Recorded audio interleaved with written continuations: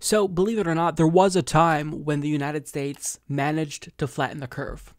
However, fast forward to today, and not so much. We are now hitting record highs when it comes to daily COVID-19 cases, with states like Arizona, Texas, and South Carolina being the newest hotspots, as The Verge reports here.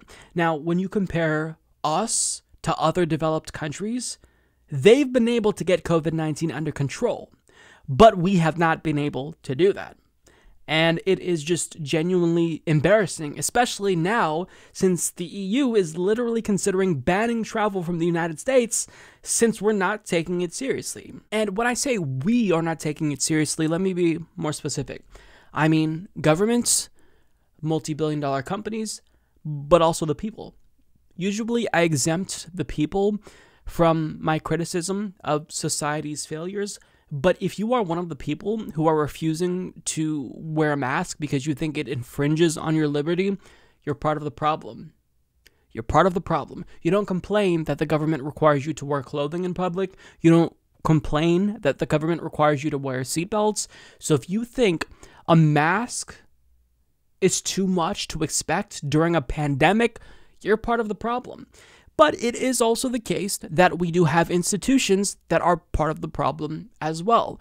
For example, you have large companies not taking this seriously. For example, any large retail chains like Walmart should be requiring every single customer to wear a mask. Otherwise, they don't get to enter the store.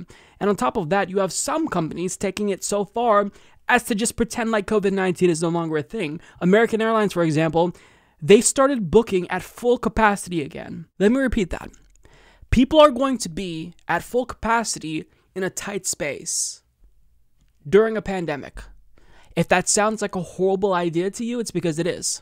Now, on top of that, people were already not necessarily comfortable with a prolonged lockdown, I think rightfully so, because they had no economic support. I mean, if you're losing your job, if you can't go to work, what are you supposed to do? The government gave us one payment of $1,200 per person. I didn't get mine until mid-May, so a lot of people maybe are expecting that one-time payment, still haven't gotten it. There's not really any serious conversations about whether or not we're going to give them more money. It's just been a bungled response. And Donald Trump definitely, fumbled from the very beginning of this pandemic, but he's not improving. He's not trying to do better. He's literally now making matters worse, as his administration is now stopping funding for over a dozen COVID-19 testing sites at a time when we should be increasing testing. And he's now setting his sights on what's left of the Affordable Care Act, and he's trying to give it the final death blow. And as he tries to do away with Obamacare in its entirety, he has nothing to replace it with. Now, I've said time and again, I'm not a fan of the Affordable Care Act. It doesn't go nearly as far as it should go. I believe in a national health system, but my compromise is single-payer Medicare for all, where instead of having socialized healthcare, we have socialized insurance. But I mean, the best we got out of a Democratic administration was a right-wing policy. So because, Democrats adopted the right-wing policy, hoping to get Republicans on board, now they have nothing. Like, their only answer is to do no reform. Just repeal the Affordable Care Act and let the people who rely on it just suffer, not have any insurance whatsoever.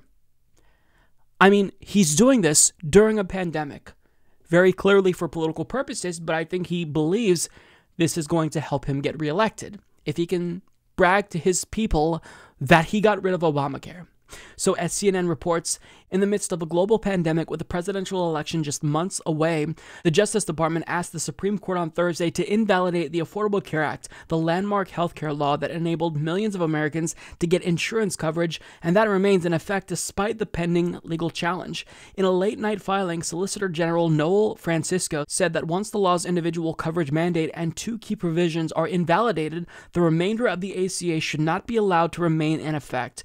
The justices will hear arguments in the case sometime next term, although it is unclear if they will occur before the November election. So when he could be saying, look, we're going to do single payer, but specifically in a limited scope for COVID-19 patients, what he's saying is, you know what, that shitty healthcare that you have, that you already aren't too happy with, we're going to get rid of that. Even though it's better than nothing, we're going to get rid of that too during a pandemic. And guess what?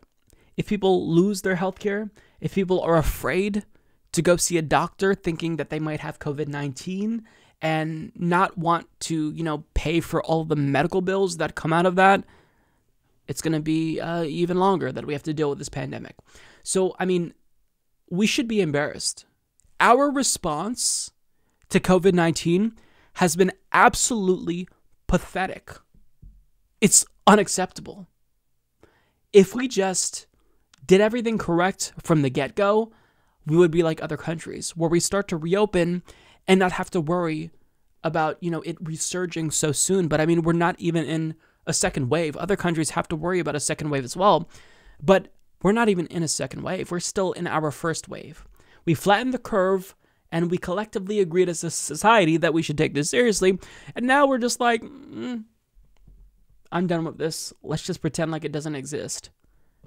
Okay, it doesn't work that way. COVID-19 will be a thing regardless if we want to admit that it is or not. But the response has been awful.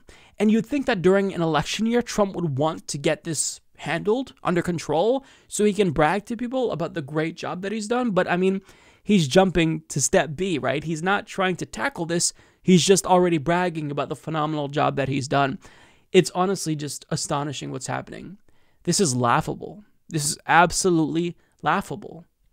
Our government is completely incapable of dealing with a pandemic. And even if this is complicated and new to all of us who are alive today, there are procedures, there are steps you take to minimize the effect of this. But we threw all that out the window. And now people are rebelling against masks because Donald Trump won't unequivocally tell his supporters that it's not some type of deep state conspiracy. The government isn't acting. Democrats aren't doing enough. Most Democrats aren't doing enough. I shouldn't say all of them. And we're just at this point where we're going to just reopen the economy as if it's not a thing and say to hell with it. It's really deeply sad, and I don't blame the other countries for banning travel from the U.S. If we can't get it under control, you can't put everyone else in jeopardy as well. It's that simple. So this is sad, but that's where we're at. It just seems like, we're going to be dealing with this until we have a vaccine, and we better hope that the vaccine is available soon. Otherwise, we're not going to get it under control. We've decided collectively as a society, we're just done with this. So it's depressing, but that's the state of things in America. Mike is a total loser, so don't hit the subscribe button, okay? And whatever you do, folks, do not hit the notification bell either. Mike treats me so unfairly.